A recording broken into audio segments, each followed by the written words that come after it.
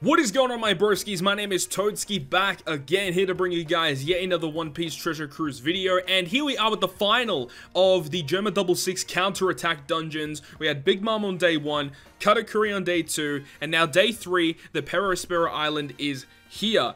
This island is ridiculous. If you thought the previous two were pretty stupid, this one just piles it on even more. So we'll go through what the dungeon does in a little bit, but prior to getting to that, I want to talk about just the fact that, you know, we had those new Chopper Man missions like I discussed yesterday, and they updated the drop rates, they lowered the stamina, they've done a lot of different things here to try and incentivize the player base into playing this event, which I think is a good idea because no one was actually playing this event whatsoever.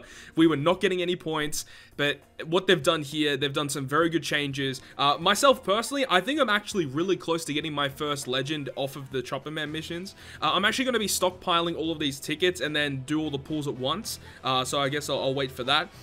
So yeah, I've got 46 runs on the master difficulty. I haven't really touched the regular, the master difficulty. I haven't touched. The ultimate difficulty is what I've been focusing on right now. I'll be able to get that red ticket, and then I will focus on the master difficulty as well. I'll probably stream some of it tomorrow, depending on what's going on, but I probably will stream some of it tomorrow. But I also want to go ahead and actually have a look at the website right here. Let's go ahead and refresh it. This score should be pretty close to what it is right now.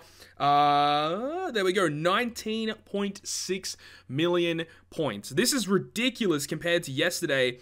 When they updated the actual event where they lowered the stamina and all that type of thing, and they added the Chopper Man missions, the score just started skyrocketing, which is a really, really good sign. So we're about to reach 20 million points now, which is fantastic. We're getting closer and closer to that score. Remember, it does end on August 4th. So what I would think is, if it keeps going with this trend, we probably will be able to make 35 and 40 million points. 50 million points would obviously be the goal, but I think that for most people out there, it'd be just fine if we reach, you know, 35 or 40 million points for the additional legend pull. So there we go. We're doing really well. Keep it up, guys. Make sure to keep farming it. And, you know, remember, even if you cannot beat the highest difficulty of these events, it is still fine to go ahead and farm the Master and the Elite difficulty to help out not only the community, but also potentially get the lower tier Chopper Man missions. So make sure to go ahead and do that. But without further ado, let's go ahead and start talking about the PEROSPERO Island.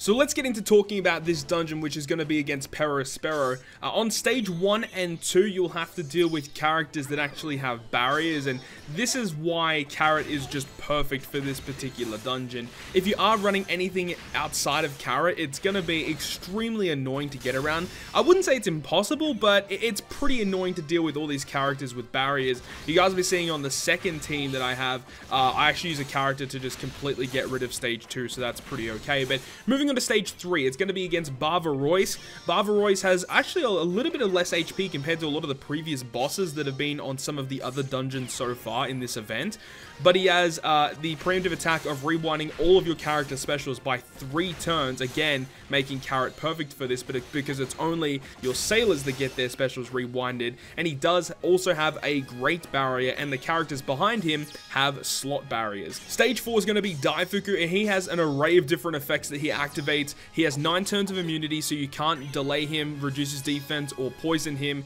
He has damage immunity against quick enemies, so you can't use any quick unit to deal damage to him, but Carrot goes through that. He has % damage reduction, but Carrot goes through that. He does a bit of damage to you, changes all of your orbs into block, and he also becomes a strength unit as well. And he'll inflict one of the following different debuffs. He either gives you 3 turns of paralysis, 3 turns of burn, or 3 turns of attack down. So Treasure Map Nami is the optimal unit here, as Treasure Map Nami can get rid of all of those debuffs, as well as change the block orbs that he gives you into matching. So Nami's just perfect here.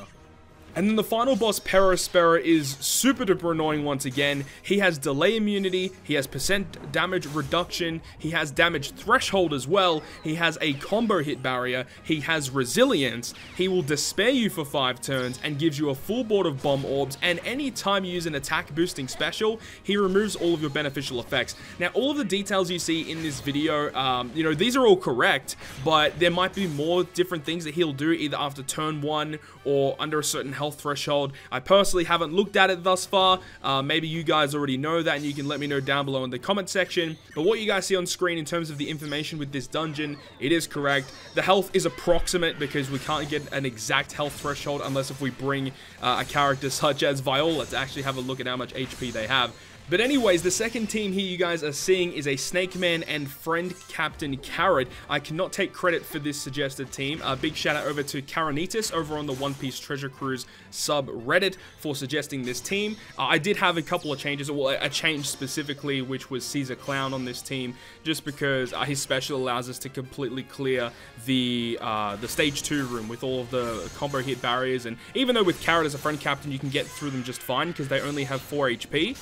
But it's just easier to use Caesar Clown because then you can save for orbs for stage 3. And the rest of these characters are pretty easily accessible, I would say. The free-play characters a lot of people should own by now, and the captain being Snake Man, I know a lot of people did do the 9 multis on the Katakuri Sugo Fest to get Snake Man.